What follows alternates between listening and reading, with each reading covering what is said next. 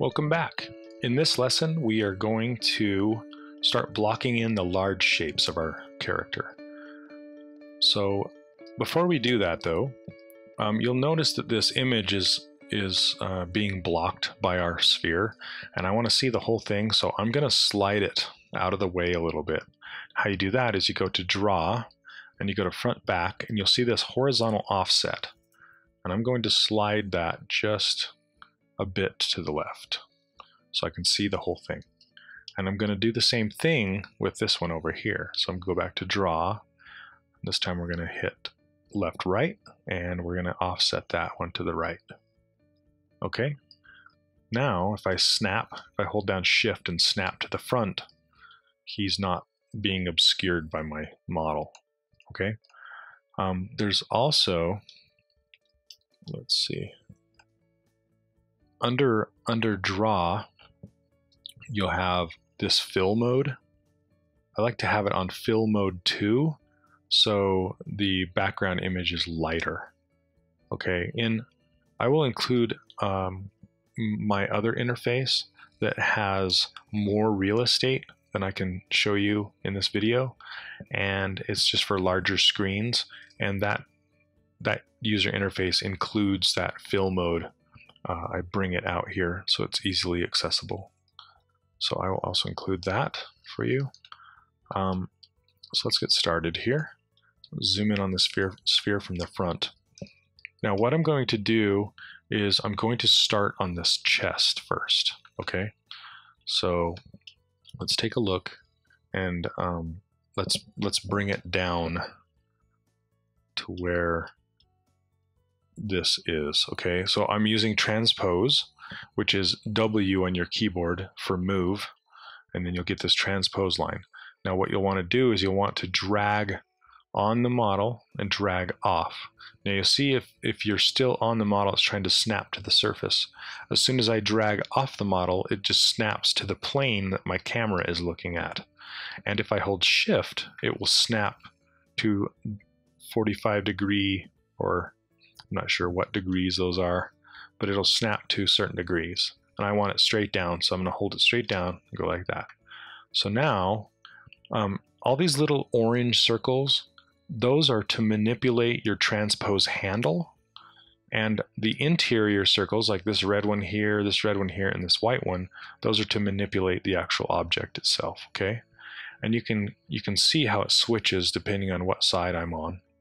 And then you'll see these little handles, these axis handles. Those are so if you want to click on one, you can move it in the X, Y, and Z. Okay. Right now we're going to move it in the Y. And then I'm just going to hold down Shift, drag this white circle, and bring it on down. Okay. Now what I'm going to do next is I'm going to use this clip curve brush and just hit skip when that message comes up. I'm going to hit Q for draw, and I'm going to hold down Shift plus Control, and when I do that you'll see this clip curve brush become active, the little button here, and then you just draw a line down, and I'm holding Shift still so it's snapping just like the Transpose tool did, and if I let go it doesn't snap anymore.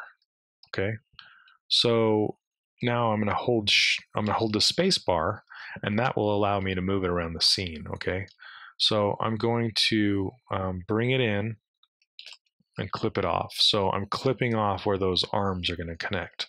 So that's what this is it's the front here. And now I'm going to go to the side, and I'm going to clip down the front like this. And I'm going to pull it in just a little bit. Sorry, out just a little bit, because I want it to taper up.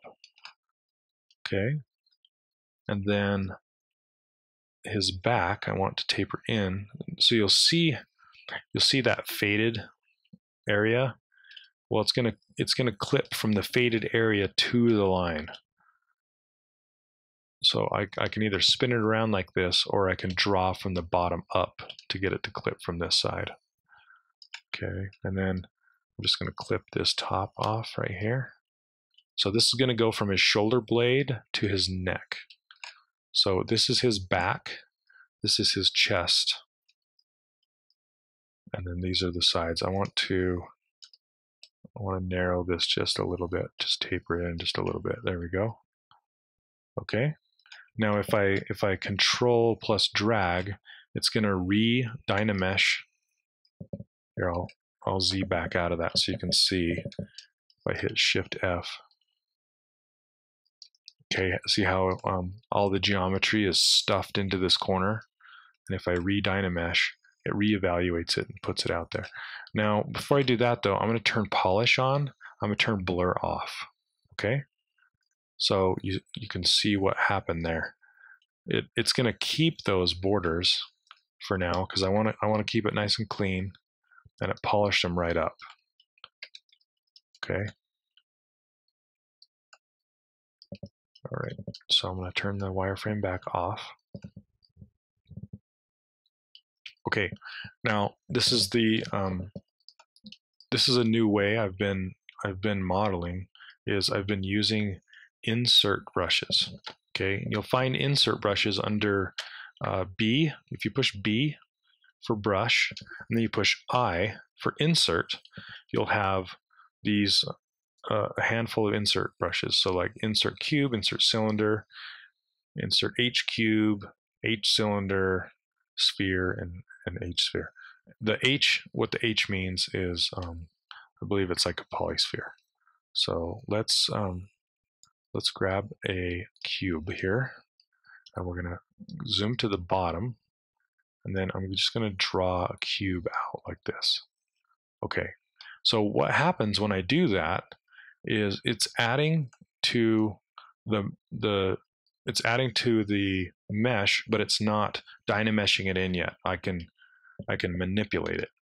So it gave me a transpose line already right in the middle of that cube that I created. And if I hit R, I can rotate it into place, and then I can move it down, and then I want to scale it. Now the way scaling works in ZBrush is different than, say, Maya, and you'll want to actually use move instead of scale. So hit W and then hold down Shift, and it's going to move the edges back and forth towards this dot here. If you're grabbing this dot, hold down Shift and move it, it's going to use this as the axis point and scale it, or move it, as ZBrush likes to call it. Okay.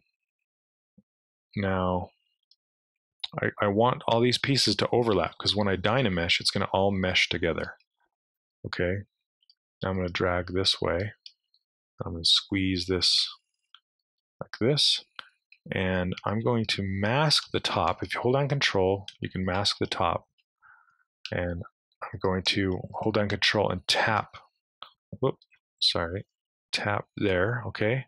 When you tap on the object, it's going to blur the mask while you're holding Control. So let me do that one more time. I hold down Control, so I'm in masking, and I tap on the object that already has a mask on it. It's going to blur it just like that. Okay. Now I can drag a manipulation line down here, hit rotate, and I can drag that lab coat out a little bit. And I'm going to drag this, let's see, I'll do that afterwards. I'll mask this off. Hit just a little bit. Okay, that works. Now if I drag and then drag again, it's going to dynamesh. I was holding Control. If I hold Control and drag, it's going to dynamesh those together. Okay, then I'm going to hold down Shift, and I'm just going to smooth these together. So I compare this to traditional sculpting. When you take a piece of clay and you stick it to an already existing piece of clay, then you take your finger and you rub it between the two, it's going to blend them together really nicely. And that's essentially what we're doing here, is we're just using some traditional sculpting techniques to add more geometry and then blend it together. And then you can just Control, drag, and then smooth some more. Control, drag, smooth some more. Because what's happening is the polish feature of Dynamesh, it's polishing it every single time. So you'll see some things happening when you smooth and polish. You'll see little lines and stuff in here. Just use polish and polish them right out, or sorry, smooth them right out. So okay, now I'm going to get my move brush, and we're just going to move. I'm trying to get this shape here. Trying to decide how I want to work that out. And I think what I want to do is I want to grab this shape and push it up in so I can get this tucked underbelly right here up underneath his chest, because it's really, you can tell he's kind of skinny right here. I really like that. So I want to emphasize his skinniness and push this even more together. And then smooth it down. Okay, and then I'm going to narrow his chest quite a bit here. And then pull this down. That's another thing, like traditional sculpting. It's just grabbing the clay and moving it around. Don't be afraid to just try stuff until it looks right. Pulling that out. Okay. Now to get this peak right here, what I want to do is hit H polish, and I'm just going to polish that right there just a little bit, and then drag it and smooth it. You'll see it start to take that peak shape. Okay, so that's it for blocking in the torso.